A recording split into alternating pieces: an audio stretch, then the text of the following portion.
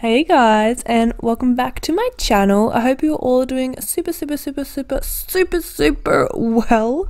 So to begin off this eye look, I'm going to take my MAC Soft Ochre Paint Pot to prime my eyelids, just to get rid of any veins or redness or any discoloration that might show through into the eyeshadows and things like that. I'm using my EIGSHOW large crease brush to blend out the concealer, paint pot, whatever you like to call it. It literally does such a flawless job. It's like my new favourite brush to apply my paint pot on with.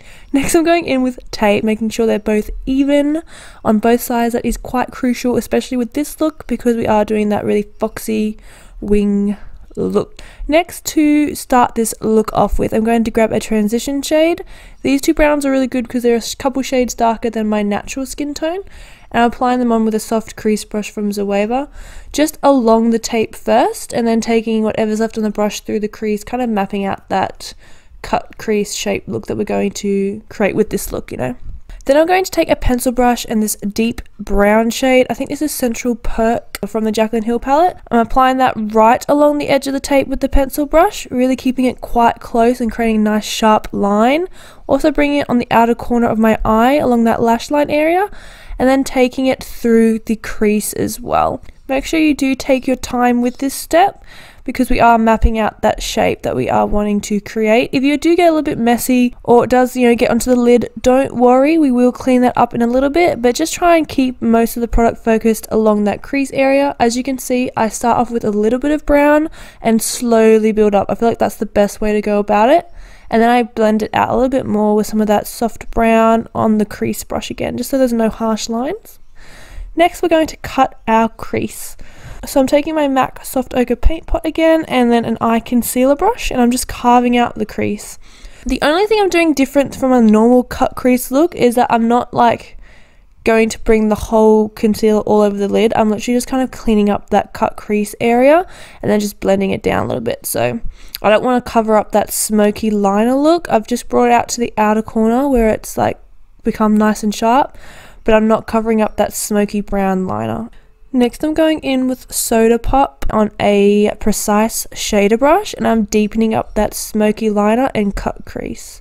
This brush is so good because it does create a nice sharp line, especially against that cut crease. I want it to be really stark and sharp, make it look really clean and crisp. And I'm going along that whole cut crease, making sure it's darkest on the outer points of the eye and just fades into the inner corner. Then I'm going in with Mocha on a pencil brush again, and I'm blending out those browns so it's nice and smoky. Get that nice, really dramatic, foxy look. So do take your time with this step, go back and forth between shades if you need to deepen them up at all or anything like that. Make sure it's nice and smoky and soft. I also don't want to bring it up too far towards the brow bone, so I am keeping that blend quite focused in the crease. So I do recommend just going in with a little bit of product at a time to blend, otherwise you end up with too much product and not enough room to blend it out. I'm also going in and making sure that smoky liner look comes in a little bit more, because it was so focused on the outer corner. I do want to bring it in towards the inner corner. So I'm going in again with a precise shader brush and some of Central Perk and Mocha together. I'm going in and bringing that towards my inner corner, and then just blending it out a little bit with that soft crease brush and some of those transition shades that we used at the beginning. Now for my favorite bit. Oh, I'm obsessed with this eyeshadow color. This is Dream from the Warm Collection palette from Thin Lizzy. It's like a pink champagne shade. It literally ties in so well this look. So it is a little bit golden, but still has that rosy tone to it. And like it is champagne-y, like it has a kind of champagne color to it. It's just so soft and subtle, but it really does bring this look to another level. I'm going in with a precise shader brush from Zoeva and really carving out that crease. So I'm applying most of the eyeshadow on the cut crease area, like along that crease line, and then just softly like diffusing it towards that smoky liner. It's like what I did with the cut crease, like I'm not bringing that pigment all the way down onto the smoky liner because I don't want to cover it up. I'm kind of just making sure most of the pigment is on that kind of top lid area, and then it kind of diffuses down toward the smoky liner. I hope that makes sense for you guys. Then I go back in with some of Central Perk on that precise shader brush and just kind of deepen up that smoky liner where it needs to be like deepened up or something like that. In the crease or liner area, like just wherever it needs it. It's just kind of a little touch up kind of thing. And then you guys should have something that looks a little like this. Next, for the actual winged liner, so I'm actually going in with a liquid liner. This is the Hyper Sharp liquid liner from Maybelline. I'm going in, making sure to keep it the thinnest of thin lines on that inner corner and like lash line area, and then I make it a smidge bit thicker on the wing.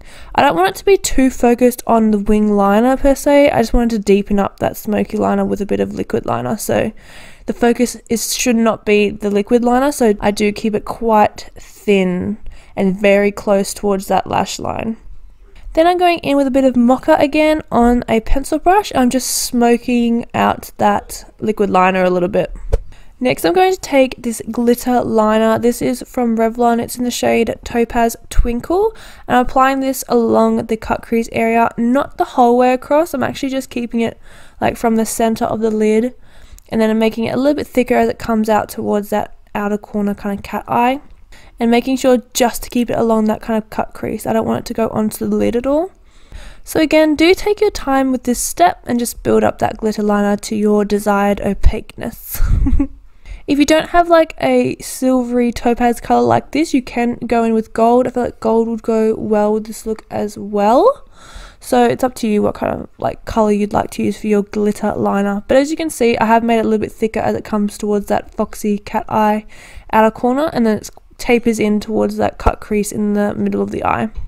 For lashes today, I went in with these Icona lashes in the style Make You Miss Me. They're nice and feline. They're shorter on the inner corner, longer on the outer corner. And then I went in and took the tape off. As you can see, it creates a nice crisp line. It's my favorite thing ever when I use tape, is to get that nice sharp line at the end. Oh, so delicious. Next, I'm applying some brow bone highlights. I'm using this highlighter from the Faux Color Superstar highlighter palette, and I'm going in with the lightest shade. I'm applying that to my brow bone and inner corners. I just think it creates a nice little pop, and it's a kind of goldeny shade, so it ties in well with this look. Then I'm going to extend the inner corner, creating that foxy eye look. So I'm going in with the liquid liner first and creating the smidgiest, littlest line along the inner corner, and then going in with a bit of mocha on a precise shader brush. I'm just blending that out a little bit to extend it out, and so it's not so harsh, it's a little bit more smoky and subtle. I'm literally only extending it out a little bit, guys. You don't want to take it too far because then it loses its effect. So keeping it small and subtle just gives such a nice effect to the eyes. Doesn't it create such a beautiful almond shape? Oh, I'm obsessed. I went in and did the rest of my base, so my foundation and everything like that. I have linked above though, like my Foxy Eye makeup look where I did do my base foundation as well, so you can check that out if you'd like. But then next I'm going in with a nude eye kohl. This is from Models Prefer, and it just really opens up the eyes. That's why I love a nude eye kohl in the waterline. Makes you look really like awake and fresh. Then mixing some of Soda Pop and Central Perk on a precise shader brush, and I'm applying that along the like bottom lash line, about 2/3 of the way across, keeping it super close. I don't want to smoke this out too far down, otherwise you'll lose that foxy eye effect. And then smoking it out with some of Mocha. Again, like I said, I'm not smoking it down too far. I want to keep it nice and close to the lash line. Then I'm going to take some of that glitter eyeliner again and apply that to the inner third of my bottom lash line area. I just think it ties in well, makes it quite a symmetrical look, you know, tying in with the top lid area and the bottom lash line with that glitter liner. I just really like the effect it created. And you know, who doesn't like a little bit more glitter with a look? I mean, I love it.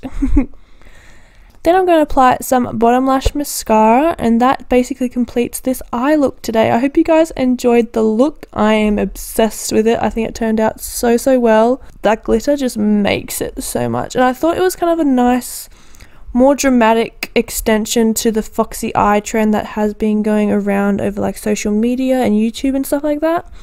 I hope you guys did enjoy this look. Please leave a big thumbs up if you did, and don't forget to hit that subscribe button so you can stay up to date with all my latest videos and tutorials. I love you all so much. Stay well, stay happy, and I'll see you very soon. Mwah. Bye guys.